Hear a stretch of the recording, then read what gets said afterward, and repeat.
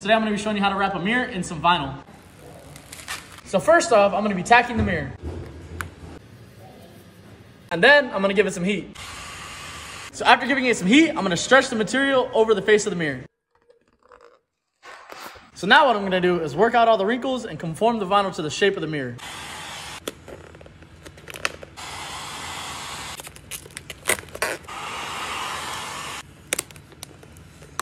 I'm going to post heat the entire mirror before I make any cuts. That way I can avoid any pullback of the vinyl so there's no original paint showing. So now that the mirror is post heated, I'm going to go ahead and make all my cuts.